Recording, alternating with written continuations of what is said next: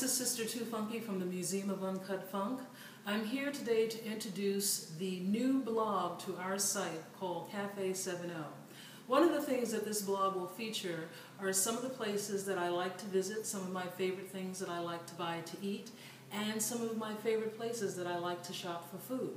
Today I'm going to show and share with you how I prepare barbecued ribs for Memorial Day weekend. Okay, so I've just come back from my favorite butcher, John, here in New Jersey, and I brought a slab of barbecued ribs that I'm going to prepare. So, I'm going to move this over, and I have these beautiful barbecue ribs. I love shopping at the butcher because my butcher likes to explain to me where he gets his meat from, how his animals are treated, and so on and so forth. And you kind of don't get that when you go to the supermarket. So one of the first things I'm going to do, I want to show you this beautiful slab of ribs. Absolutely gorgeous. Just enough fat on there to keep the ribs moist. I like to turn mine over. And this back part here, it's a little difficult to get off, so I like to score it with my knife and kind of dig in there and get this layer of skin. Now some people will keep this on because they say it keeps the ribs moist in the cooking process. I've tried it once. To me, it was kind of rubbery. It made it too much to chew, and to each his own. I prefer to take it off. So this does take a bit of elbow grease to get it off because, of course, the ribs are a little wet. But here we go. You don't have a lot to tear off. And, when you're making your ribs, you decide what works best for you. Some people might like this on. And again, a lot of people smoke their ribs. I will be smoking mine. I will be using a combination of mesquite, cherry, and hickory. Why use one when you can have a combination of all flavors?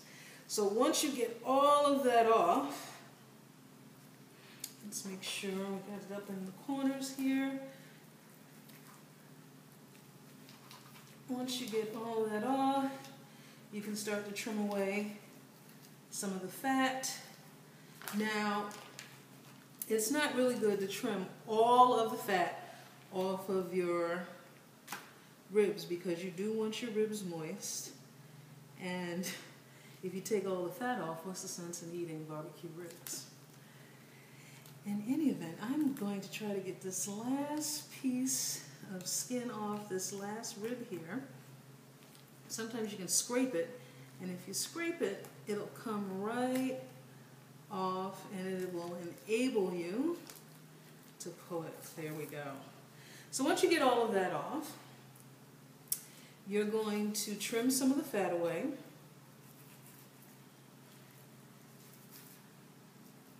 Again, leave some fat on to give it some flavor. Try to get as much off as you can, or to your liking.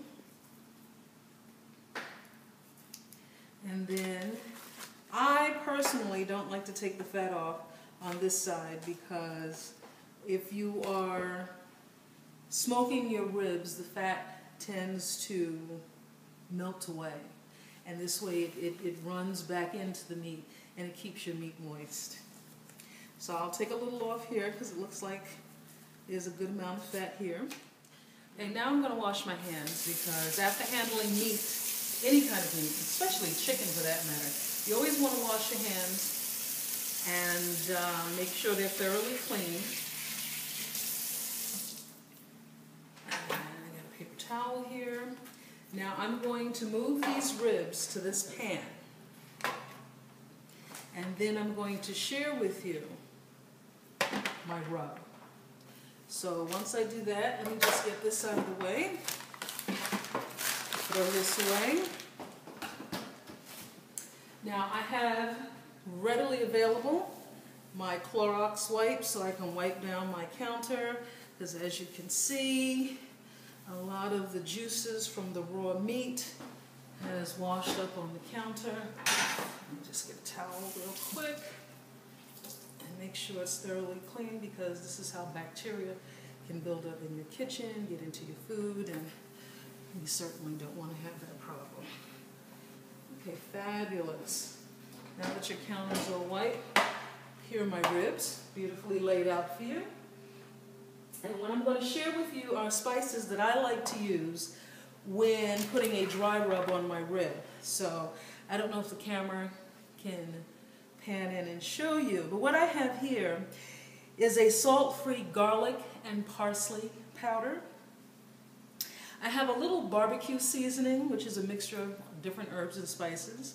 I have some cinnamon. I have smoked paprika in the middle. And I like a little heat to my ribs, but not a lot, because some of my guests don't prefer heat in their food, but have a little jerk seasoning. And here I'd have a little Bayou seasoning from New Orleans. So I'm going to mix this up, as you can see. Make sure everything is mixed up nicely. And then once I get that all mixed, and you really don't need a lot, because remember, you're going to be adding barbecue sauce to this. But the purpose of me adding this dry rub is that I put it on my ribs and I let it sit for 24 hours so it can really marinate the meat. Okay. Here I have brown sugar. Now it's a little moist and it's a little clumpy. I'm going to mix this in to my dry rub mix. I'm going to mix this up. Now, you know, depending on your taste, you can add more or less spices. I personally don't like to add any salt because, you know, I try to cook without salt as much as possible. And, you know, depending on the seasonings that you use, a lot of them have salt in it, a lot of them have hidden salt. So there's really no need to add any additional salt from my standpoint.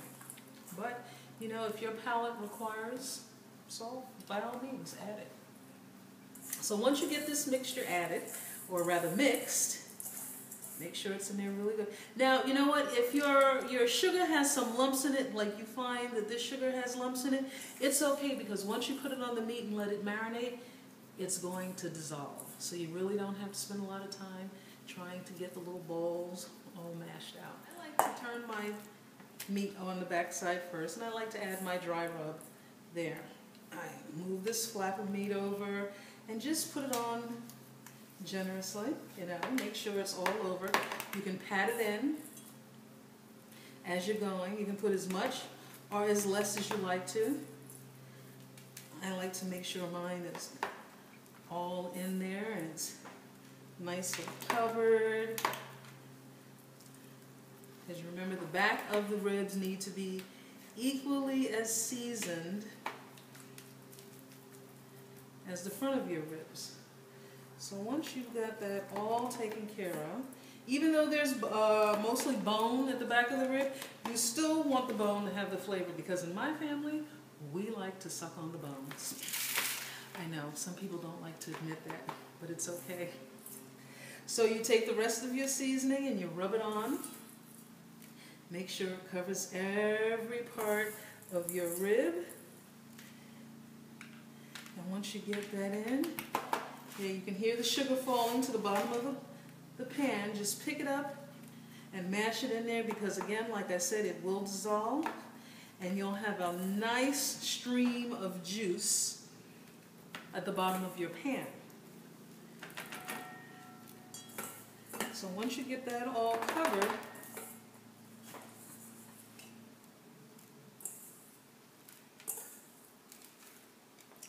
like this, make sure every square inch is covered.